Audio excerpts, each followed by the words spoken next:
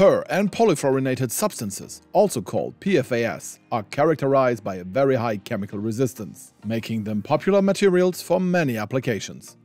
However, it's exactly their longevity that poses a challenge to our environment. They accumulate in soil, drinking water, and living organisms. Therefore, some subtypes such as perfluorooctanoic acid, PFOA, are already banned at European level, and restrictions for other compounds will soon follow. Probably the most commonly used PFAS is polytetrafluoroethylene, PTFE, better known as Teflon. It is used for industrial applications like sealing rings and coatings in production tanks, but also in products of everyday life such as textiles and frying pans. With bans being implemented and increasing public environmental awareness, simple analytical methods are needed that quickly allow to verify the presence or absence of PFAS.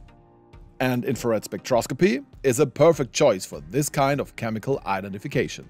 It allows to identify different polymer types, for example to separate them for the purpose of recycling. And with Bruker's Alpha 2 or Invenio, you can easily determine if your sample is made from PFAS or contains it. In this video, we will check if an old outdoor jacket is made from or contains any PFAS-type material.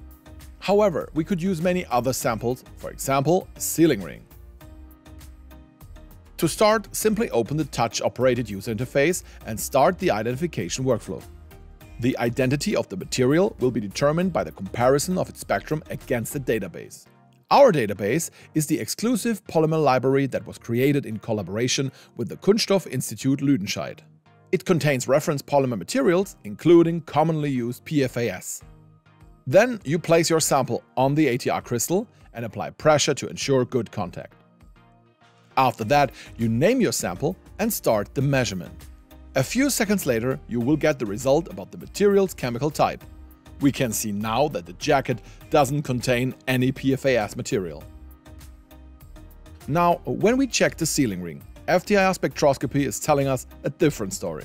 The material, unfortunately, contains PTFE, which means that if we want our facility to be PFAS-free, we have to replace it. Check our website if you need more information. And thank you for watching. Until next time.